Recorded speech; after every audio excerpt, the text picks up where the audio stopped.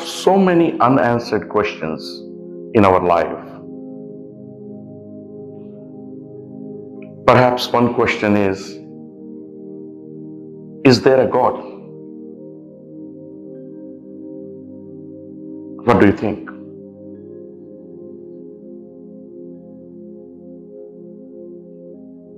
And if yes, how can we find Him? How can we realize Him? Is there a way? Is there a way which we can follow? Is there a path which we can walk on to find Him? Does He have an address we can go to? The answer to the first question is obvious, that yes, there is God.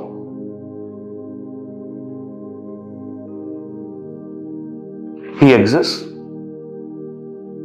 Actually, He is the only one that exists. And if that is true, what can we do to realize Him? If something is there, if something is present, if something is in existence, then there should be a way to reach there. And there should not be any doubt about that. But do we know the path? Do we know the address? Can we travel towards that? Are we prepared? We have to answer all these questions ourselves.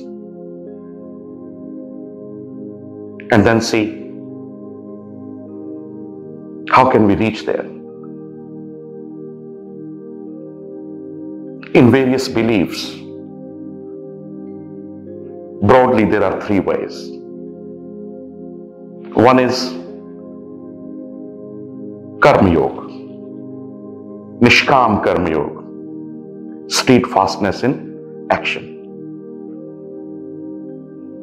And the second one is Bhakti Yoga, devotion, steadfastness in devotion. And the third one is Sankhya Yoga, Jnana Yoga, steadfastness in knowledge. Now, which path is the right path? Is steadfastness in action is the right path? Is steadfastness in devotion is the right path? Can we realize Him through this path or that path? Or these two paths may not lead there and you need steadfastness in knowledge?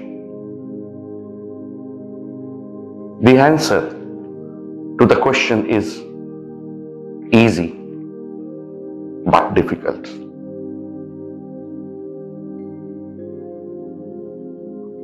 In my view, steadfastness in devotion is inherent in steadfastness in action. How can you perform a selfless action without devotion?